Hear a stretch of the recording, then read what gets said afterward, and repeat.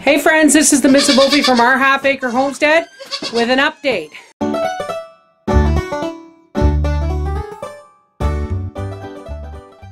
Meat,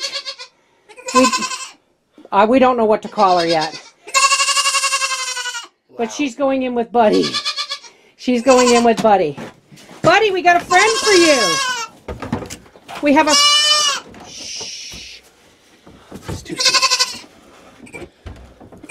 Who's that, Buddy? No, there's no milk under her. Not this year. Who's that? She's almost weaned, so she's not going to take as much milk, but she's going to be our next dairy goat.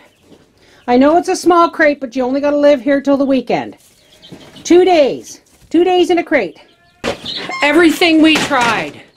Bras, t-shirts, collars, backwards collars, everything we could think of. Periwinkle did not stop drinking her own milk from her own teats, so she has now been relegated as a hay burner. She's back in with Ditto, and she will be fattened up for the fall. The good news is, this little girl just came from up the road, and he has several more, so I may, as soon as the next payroll's around, buy another one. Look at her. Isn't she lovely? Look at that, buddy. That's your friend.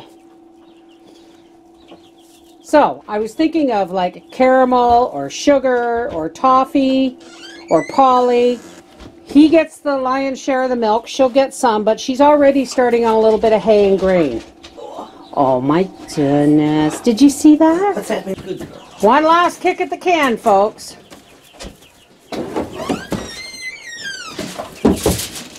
What do you like, Briar? Polly, caramel, toffee, or sugar? Caramel toffee.